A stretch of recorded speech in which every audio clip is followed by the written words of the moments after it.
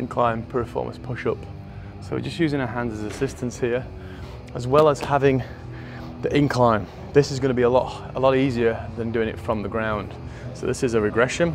You're going to load the forward leg on this incline. Just the first notch on these particular benches is good.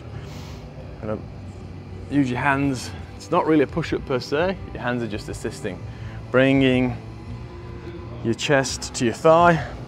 Then eventually we'll start to use no hands. Get lower, until we're doing this off the floor. That will have built some great strength in this position. It's a good stretch as well.